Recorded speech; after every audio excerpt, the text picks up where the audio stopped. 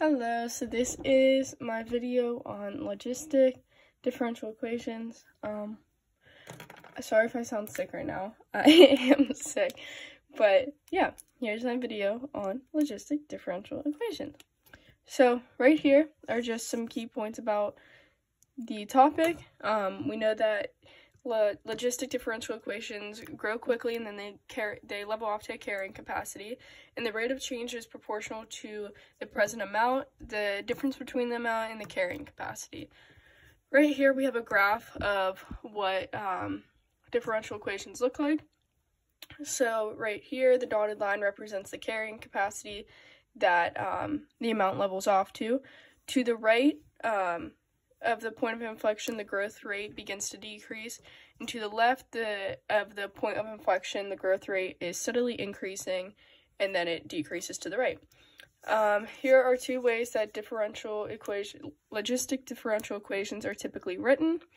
Right here, the k is an unknown, the y is a dependent variable, and the m is the carrying capacity. It can also be written like this, and this is how the solution is written. So, on to an example.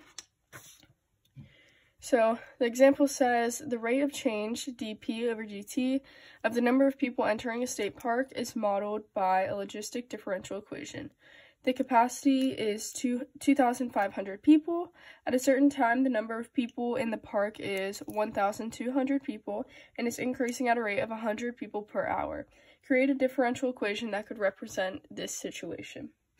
So, we are going to use one of the models right here, and I'll write that down.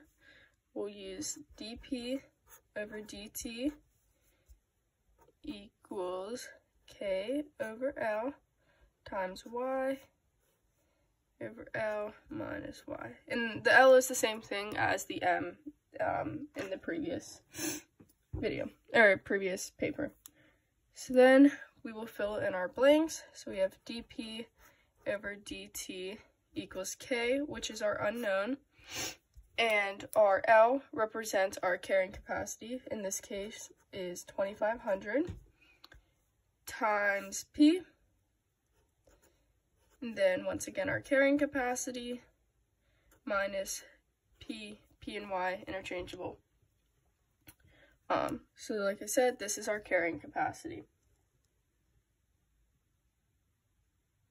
And then we are able to plug in our rate of change. Our dp dt is the same as the 100 people coming in.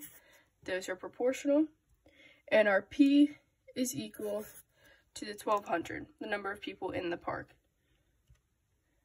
So now we can go ahead and fill that in. So we'll have 100 equals k over 2,500, and then times 1,200, that is then multiplied by 2,500 minus 1,200. From here, we'll then solve for k, which I'm not going to walk through that, but in the end, we get k equals 25 over 156, and that is our answer for that. Moving on to the second part of this example, it says find a carrying capacity for dy over dt equals 4/5 times y minus 1 over 150 y squared. So what we're looking for here is we're looking for L, the carrying capacity, or M, either one is fine. So we want to switch this into one of these forms. So we're going to switch it into this form right here. And we're going to go ahead and do that right now. So that we want to switch this to ky 1 minus y over L. And then that will become 4/5 y times 1 minus 1/120 times y. And from here, we can just see that L and 120 in the same spot.